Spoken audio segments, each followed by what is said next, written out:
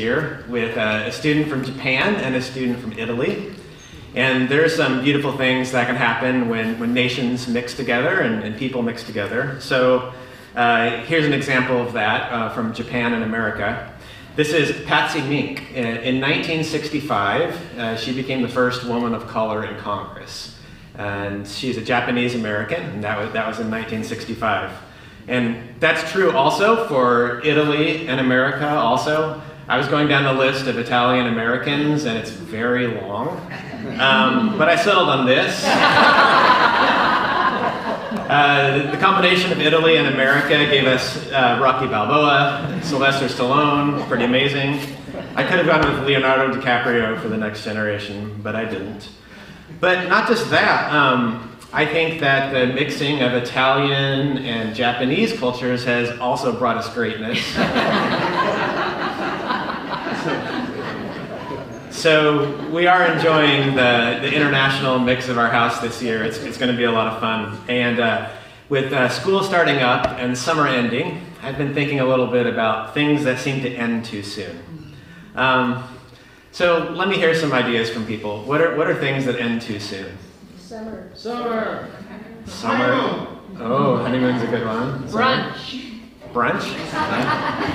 Vacations. Vacations for sure. Eating outside. Eating outside, that's great. Chocolates. Chocolates? What ends too soon, Sophia? Play dates with my friends. Play dates with your friends. That's a great one too. Sermons. Definitely not sermons. So I did a little brainstorm with the family, and we came up with a lot of the ones. Dessert, we'd add to that. Sunsets. Sunsets go too fast for sure. Pets. A good book. A visit from your friends. A roller coaster. That one was a little controversial because for people who like roller coasters, yes, it ends too soon. But for people who are uncomfortable, it's the opposite. Well, here's one that ended too soon for me. Calvin and Hobbes. So I'm sure almost everyone has read Calvin and Hobbes, has some experience of it. But I'd like show of hands from people who loved Calvin and Hobbes. How many do we have? Yeah, that's more than half the people raise their hands for actually loving Calvin and Hobbes, and I was one of those people. So even if you love Calvin and Hobbes, you've probably never seen this man before. His name is Bill Watterson, and he is the person who drew Calvin and Hobbes. And he's also one of the most private and secretive people that is famous, probably is how I describe him. He's lived his whole life in Eastern Ohio. He has zero interest in fame or in being known. There's only a couple of pictures, public pictures of him even available. This picture was taken back when he was drawing Calvin and Hobbes. But he had a really fierce artistic vision of what he thought a comic strip should be. And he was so private, he would never come in public to talk about it. And Calvin and Hobbes was a really big part of my life, starting with the time that I was 8 years old is when this comic was first drawn. And this comic I'll walk you through in case you can't see. So Calvin, matter-of-factly at first, is saying there's a new girl in our class. And so Hobbes is this tiger who is Calvin's tiger, and to Calvin he's alive. To everyone else who's around, Calvin is a stuffed tiger who's not alive. But when it's just the two of them, Hobbes is always interacting with Calvin. So Calvin's saying, there's a new girl in our class. And Hobbes is saying, well, what's her name? And Calvin says, who knows? And Hobbes says, is she nice? And Calvin says, who cares? Not me. And finally, Hobbes is picking up on the defensiveness that Calvin is showing. And I love the grin on the tiger in that fourth column. Do you like her? And Calvin's going, no! And I thought this strip is a great illustration of what made Calvin and Hobbes so special, to capture this dynamic of being a kid and what it's like to feel vulnerability, and how Calvin's putting up his defenses even before Hobbes is even interested. And it is Calvin's defensiveness that Hobbes becomes interested in because Calvin's being so defensive. And Bill Watterson had a gift for capturing what childhood is like. But I think what's made Calvin and Hobbes really last is that he also had a gift for showing what adulthood is like. This is one of my favorite Calvin and Hobbes strips, and it's On Sundays, Bill got more space to draw his comic, right? Instead of just the little 3-panel or 4-panel in the Sunday newspaper. And in this one, there are no words. And so one of the gifts of Bill Watterson is that he could tell these incredible stories without using words at all. He would only use pictures.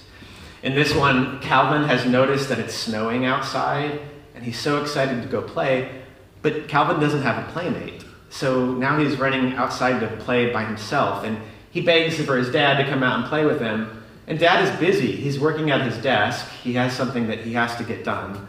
So he says no. And then a couple of panels later, Dad is looking at his work, and he's counting the cost of saying no to his son right then. And he puts down his work. Again, all of this is wordless. He puts down his work and he runs out to play with Calvin. And in the last scene, there's a couple of details that I love in the last panel.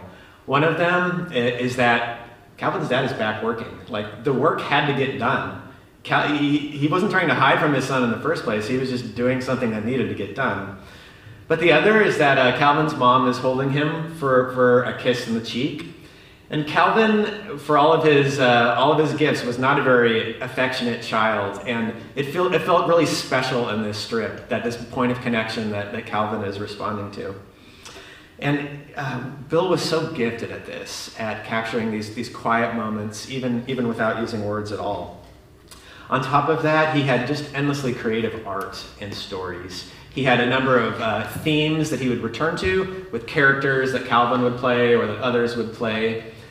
He had some amazing side characters, not only the parents, but teachers and so on, including Miss Wormwood, who is named after The Devil in the Screwtape Letters by C.S. Lewis.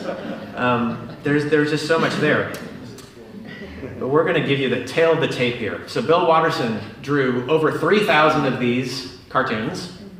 They were in 2,400 different newspapers by the time the strip ended. So tens of millions of people would look at this comic every day when it came out.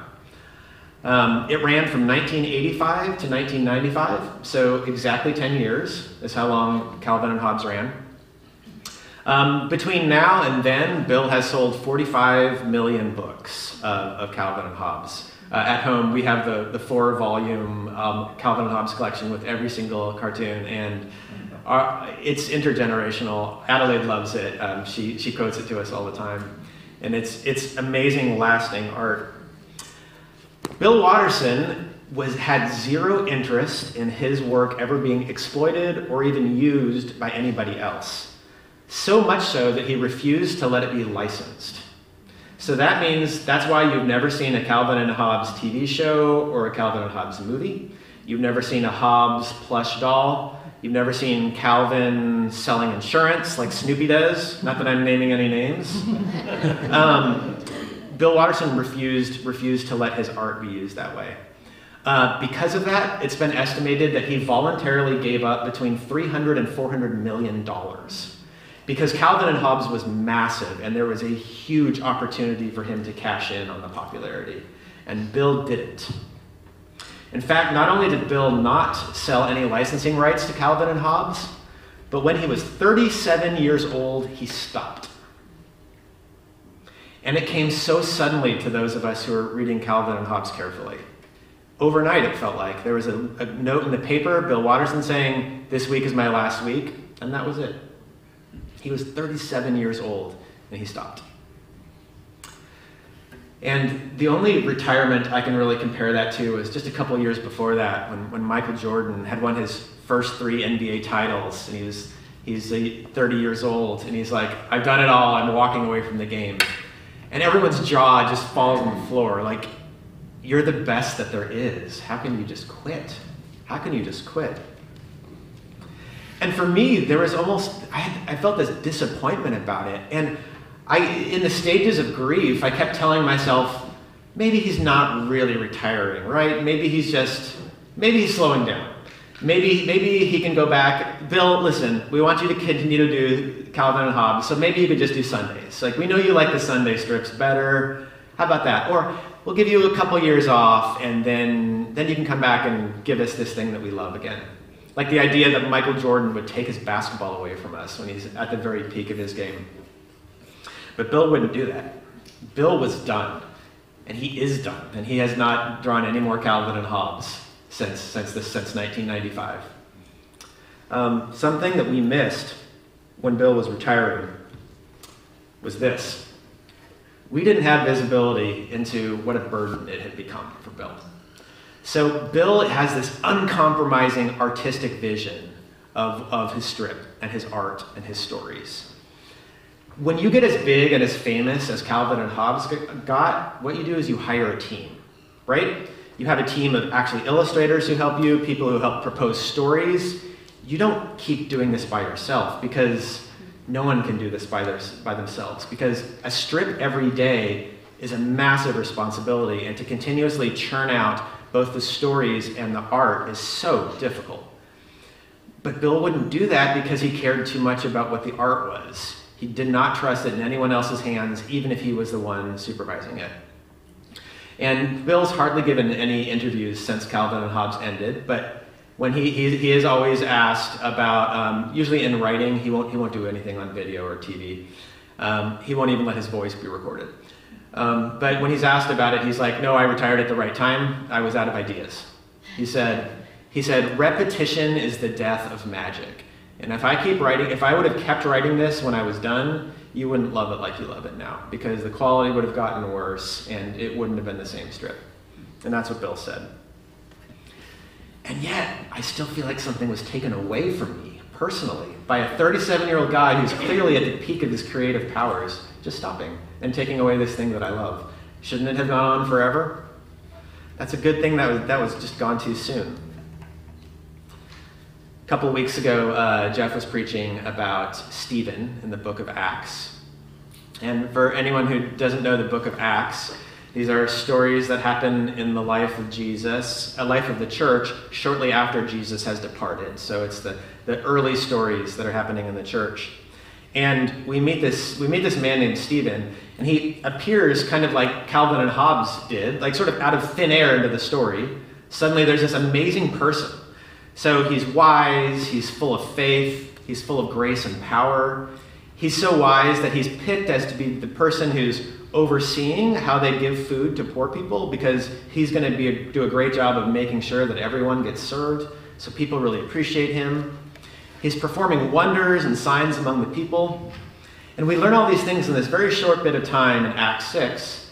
And then by Acts 7, Stephen is dead. So he comes onto the stage, and we see what an amazing person he is, and then he's gone. And it gets worse after he dies, I would say. So in Acts, it goes on to say, the crowd dragged Stephen out of the city, and they began to stone him. Meanwhile, the witnesses laid their coats at the feet of a young man named Saul. And Saul approved of their killing him. On that day, a great persecution broke out against the church in Jerusalem, and all except the apostles were scattered throughout Judea and Samaria. Godly men buried Stephen and mourned deeply for him, but Saul began to destroy the church. Going from house to house, he dragged off both men and women and put them in prison. I think the wrong person is dying young here. It shouldn't be Stephen who comes into this story with this blaze of joy and energy and ministry and purpose. It should be Saul who comes into this story watching people's coats so they can kill Stephen, and then who leads teams going door to door to drag people into prison. That's the one who should be dying early. That's my human intuition about what should be happening here. That Stephen is going too soon, but it should be Saul. But of course, something else about good things that end too soon is that sometimes there is purpose in it that we don't see at the time. And this same Saul, who is overseeing the death of Stephen, who is persecuting the church, he didn't know this at the time. No one else knew it at the time either. But he was about to have an encounter with God not too long after this. He was going to become one of the two most important leaders in the church. He didn't know that at the time. He was going to write letters to the church. In the end, he would write more books of the Bible than any other single person. That was Saul, not Stephen, who was destined for these things. But because of who he was before he did these things, our Saul, he never forgot. He never forgot what he had done with Stephen.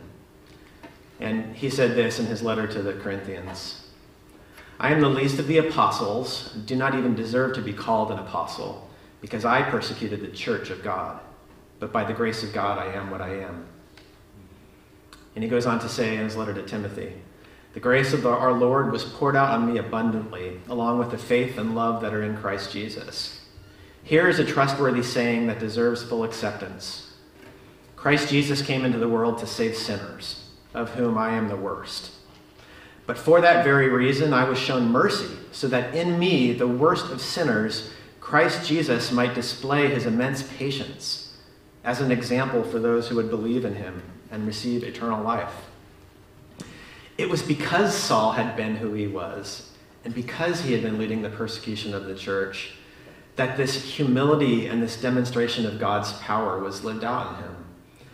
And at the moment, it was Stephen who should have lived, not Saul. But we were wrong because there was an unseen purpose to what was happening in that moment, and a perspective on what it might mean when a good thing is going too soon. So here's a name that probably very few of you have heard. This is after the events of the Bible. So about 150 years after Stephen was killed. The church was spreading pretty effectively throughout the Roman Empire, usually starting with the local Jewish communities, but then also spreading with Greeks and other kinds of people. And it was starting to become a threat to the Roman Empire because some of these Christians would not offer sacrifices to the emperor or to the Roman gods. And so there was a baptism class, and 6 people were in this baptism class. And I love this. It was a mix of men and women. It was a mix of free people and slaves. It was this eclectic mix of people that were in this baptism class. And the Roman authorities arrested all 6 of these people who were in this baptism class. And one of them was this woman named Perpetua. And Perpetua, we know the details about what happened because she kept a diary of her time when she was in prison. So when she was in prison, she was actually allowed to be baptized, which was a huge relief to her, as along with the other people who were in prison with her. But so we had this diary of her time, and reading it again, I was struck that it's kind of like the first mommy blog as she's writing, because she has an infant. She's separated from her infant now. Like sometimes the infant will be brought to her, and Perpetua talks about the mastitis that she's experiencing as she's separated from the baby. It feels so real to hear her tell the story of what it's like for her in prison. While she's in prison, another woman who's in the group is a household slave named Felicitas, who actually gives birth in prison. So now we have 2 mothers who are probably between the ages of 18 and 22 years old who are in prison. All 6 of these people are being threatened with death and are given opportunities to recant Christianity, to offer their sacrifices to the emperor. One time, Perpetua records that her father is brought in, and they make her father beg her to recant her belief in Jesus.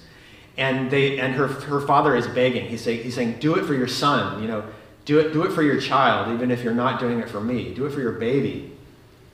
And she says, no, she won't do it. And then they beat her father in front of her, and that doesn't do it either. And in her notes, Perpetua talks, she reports on the dreams and the visions that she's having about this last part of her life and what she should expect for her execution, which is upcoming. And her final diary, her entry ends like this. Perpetua writes, "Up until now, I've been the one writing this, till the day before the games. But as to what happens at the games, let someone else write it." And someone else did write it. The account of what happens to Perpetua and this baptism class, it is recorded. And I think in a word, what happens is it's outrageous what happens. These are people who have done no harm to anyone. 2 of them are young mothers with infants. And, the word games is meaningful there. Like, the execution of criminals is entertainment at the time, right? This is enjoyable for people. And they like to use wild animals to try to kill people and swords. And there's this plan to make it exciting for people to cheer. And I find that outrageous, of course. especially thinking about the young mothers who are there awaiting the games. And about all of these things, about Calvin and Hobbes, and about Stephen, and then also about Perpetua, I feel a sense of outrage about this, about a good thing that's ending too soon. And I propose to you that our outrage at loss is a clue to the meaning of the universe, and something that we should be very attentive to when we're sad that things have gone too soon. So we feel this sense that something has gone wrong, right? When someone dies young, or when something we love disappears, or even when summer's ending, there's a sense of disappointment that we feel about it. Good things ought to go on, and yet they don't. And yet we know that their nature is to persist. We have this intuition that good things should last. In fact, people are so committed to the idea that good things should last that we do so much in human culture to try to make them last. Humans try to offer permanence to good things that should never end, but they do end in so many different ways, right? We make statues and idols of things to try to memorialize them, monuments and shrines. We revere our old heroes and the trailblazers of the things that we care about. We have debates about who is the greatest ever. We want our pets and our kids to stay exactly as they are. We want to try to do everything we can to keep these good things from disappearing. And yet, it is completely futile. We have the sense that good things shouldn't end. We try to keep them together, and we fail every time. There's a futility to keeping our good things. It's futile because only God is eternal, and only in being united with God could anything persist. Everything else, no matter what it is bound to fade and disappear and be forgotten. Only God is eternal, and we try so hard to hold on to these good things, but we fail. Our friend Saul writes in Corinthians, "The perishable must clothe itself with the imperishable, and the mortal with immortality. Then the saying that is written will come true, death has been swallowed up in victory." Something has gone wrong, not just with the world, but with ourselves. Because somehow I keep being surprised.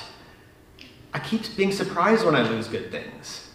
I keep being horrified and outraged when something ends too soon. And it doesn't matter how many times it happens, because my intuition about good things going on forever is so strong that this feeling of surprise never goes away for me. In fact, I'm constantly confusing this world with the world that should be. But the fact that we have this intuition that things have gone wrong, that things should be better, that tells us something about the universe, and that tells us something about who we are. How can we possibly make sense of this intuition we have that good things should keep going, and yet they don't? So we need an explanation of why that is. We need some kind of a story for why good things should last, but they don't. We need a story of the fall. And in the creation stories that different cultures have in the world, this is often a major element of them, is how did things go from being good to bad? Because in our longing for good things to last, we have this sort of cultural memory that that's something that came before the time that we're in now. And to make our lives worth living, when good things disappear, we need to have a sense of good news about it.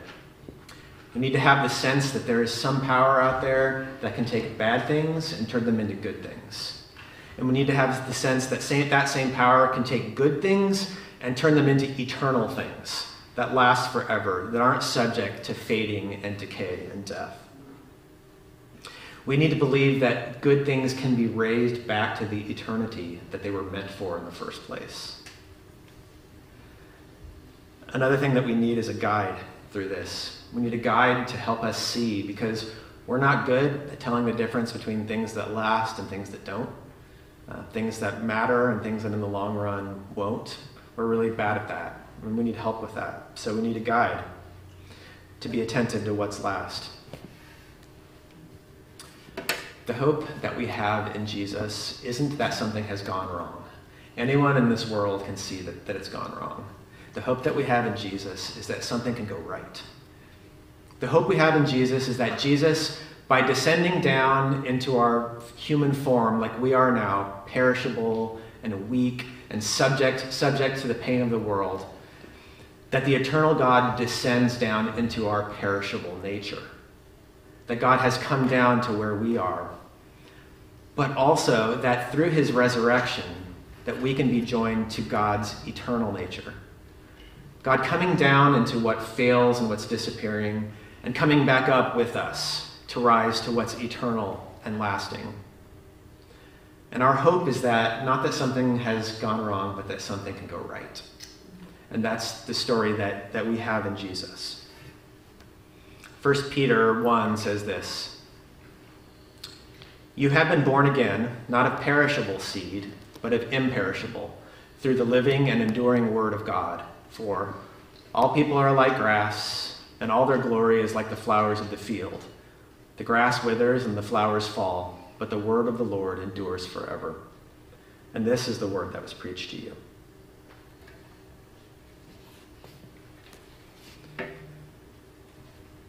So we share a hope together. We recognize together that good things are meant to last. We recognize together that there is a power that can make them last.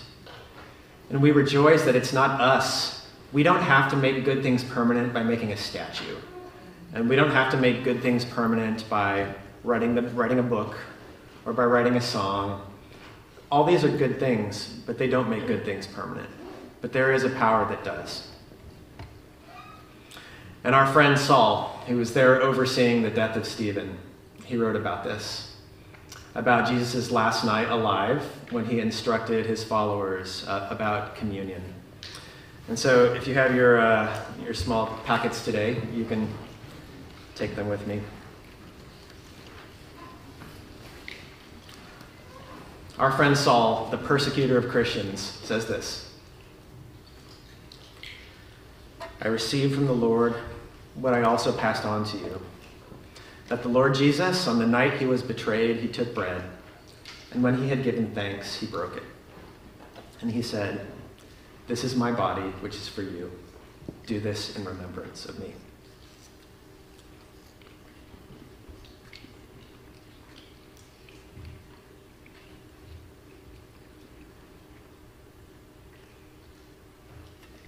And Saul goes on to say, "In the same way, after supper, Jesus took the cup, saying,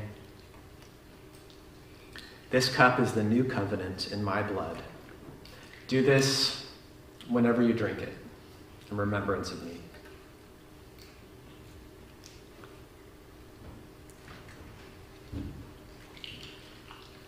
"For whenever you eat this bread, drink this cup, you proclaim the Lord's death until he comes."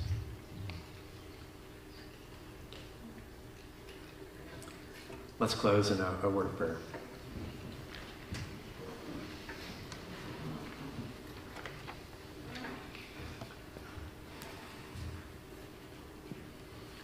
God, there are so many good things around us, and we are so grateful for them. But more than that, we're grateful that you give us hope, that it's not the nature of good things to fade away and to be gone, but it's the nature of good things to be yours and to be raised back to you. And we pray with longing for your return, to be raised to your wholeness and your permanence. And we're grateful so much that the eternal God chose to empty and to come down to be with human beings, and the humility that was in that, how that changes everything for us. So we are grateful today, Lord, for these things. In Jesus' name, amen.